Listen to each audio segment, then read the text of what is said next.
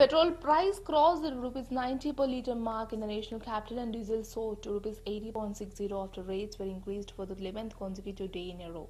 Petrol price was hiked by 31 paise per litre and diesel by 33 paise, according to a price notification of state-owned fuel retailers. This pushed the petrol price to rupees 90.19 per litre in Delhi and to rupees 96.62 in Mumbai. Diesel now comes for rupees 80.60 a litre in the national capital and rupees 87.62 in Mumbai.